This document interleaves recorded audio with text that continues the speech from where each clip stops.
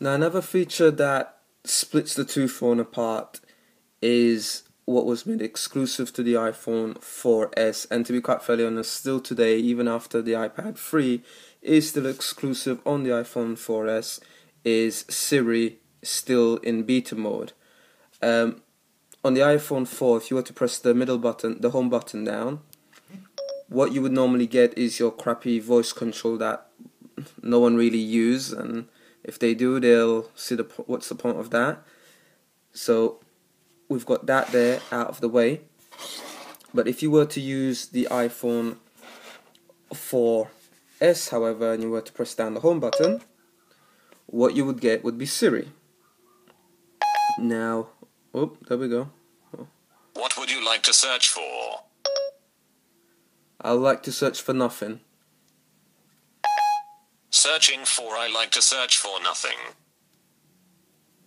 There's an example of it there. So, I mean, it will go, it's not bad. It really is not bad for being in beta mode as well. So, you could just type there and ask it to search for something in particular, like it just did there, and it will go onto the internet and look for what you want to look for.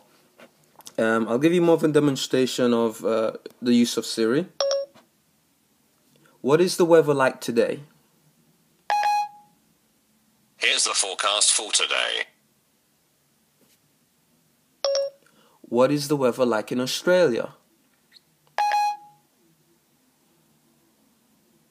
Sorry, Isabella, something's gone wrong. Can you try that again? Isabella is my wife, so because this is my wife's iPhone 4S. What is the weather like in Australia? Sorry, Isabella, something's gone wrong. Can you try that again? Okay, let's try something different. What is the weather in Paris? Okay, here's the weather for Paris, France today. Okay, I guess it works for Paris. Maybe it's the way I've said it. I mean, again, you don't expect anything like super highly intelligent here. We're talking about, basic little stuff.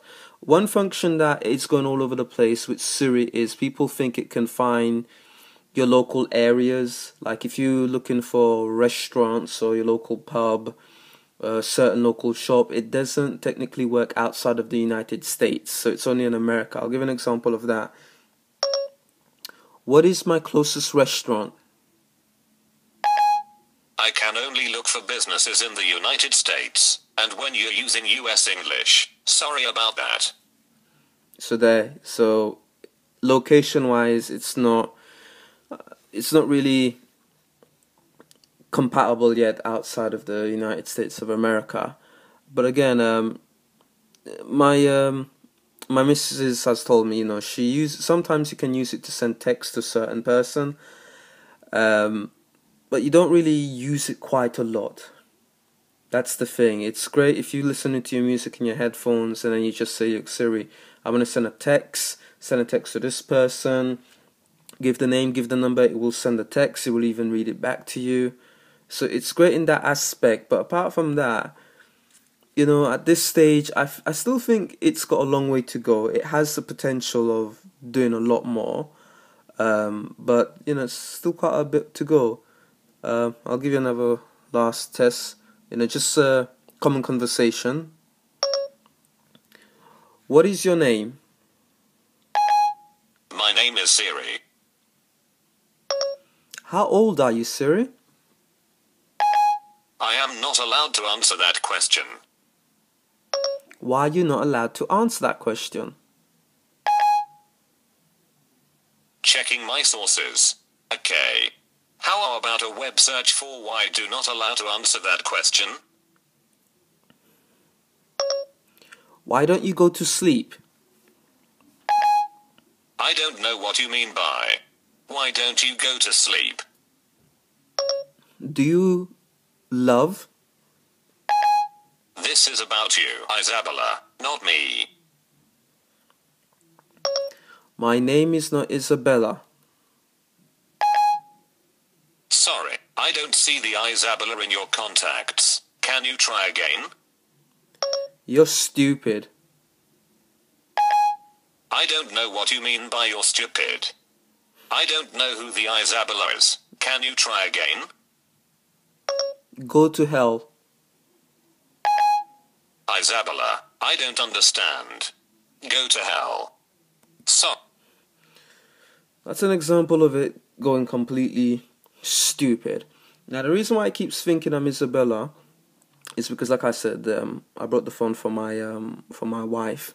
Is because in your general settings, you could actually, there's a few things you need to do to set up Siri. So Siri doesn't really take off on its own.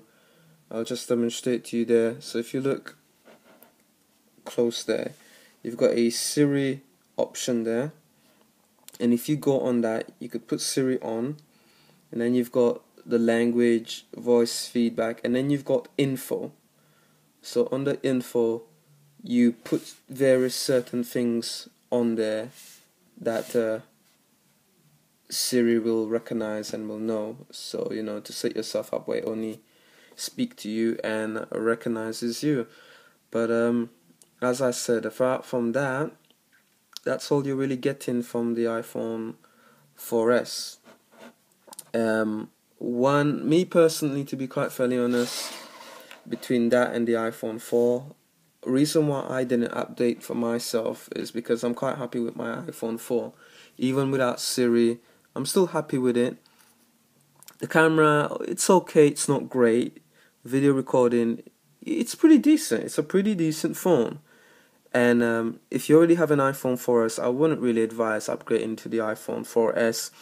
One thing I have to make it clear, I mean, I've had these phones, I've had them for a while now, and I don't have any battery problems with my iPhone 4. Excellent battery life, excellent. I use it a lot. And my battery life is great. Unless you have Wi-Fi or something, it's gonna really use it up. But still, the battery life on the iPhone 4S iPhone 4, is excellent. On the 4S, however, oh my god, I've recently updated it to 5.1.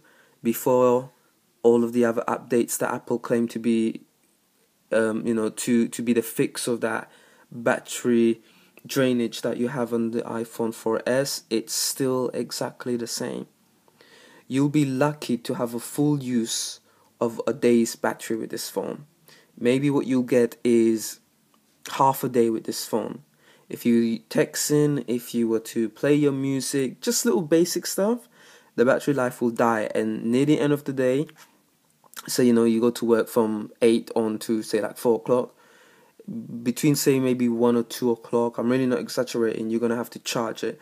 Now I'm going to return it back to Apple, and maybe there's a fault with the iPhone 4S, because the 5.1 update was supposed to make it better, but every update seems to make the phone go a lot worse. As you can see here, 5.1, you just need to slide up, and that will give you like the camera to record and everything else.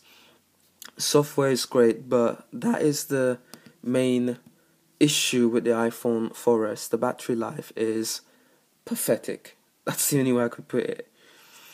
Personally, I'm an Apple fanboy, and to me, I love my Apple products, and I don't really think it justifies updating to the 4S.